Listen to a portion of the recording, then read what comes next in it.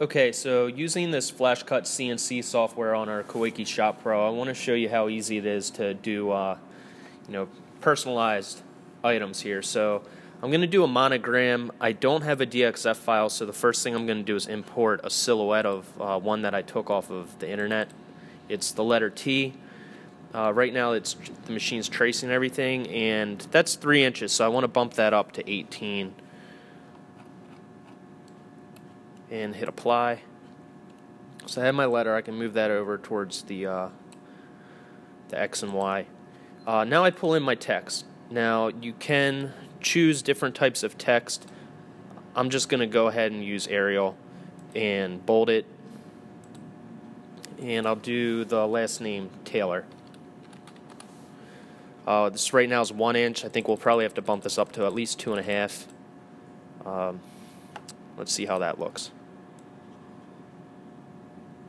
Okay, so that's a good size. I could make it a little bigger, but I need to shift it up. So on the right here, my Y position, if I bump this up like 1/10 of an inch, just right there to make sure it's overlapping, that's perfect.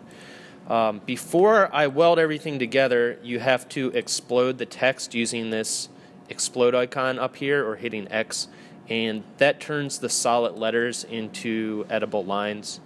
So that's step one. Now that I have that, I need to weld it all together. So what you do is the top right corner, you have this weld tool, weld selected entities. I'm going to click that and select everything. From there, it tells you select entities and right click to confirm. So I'm going to right click on one of the red lines and hit the green check mark. That's going to weld everything together. There you go. So it's all welded together. This line's a little off because I think my T was just off, so I'll just edit that. I don't think it was big enough.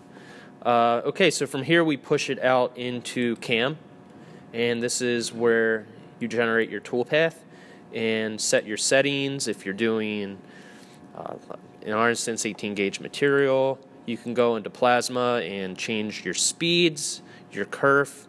All this is pretty much set for you with the ShopPro and the FlashCut, so you don't really have to do much here, but you can change between quality or fastest cutting or type in a certain speed that you want. So that's pretty much it. In under a minute, you can do personalized wall art.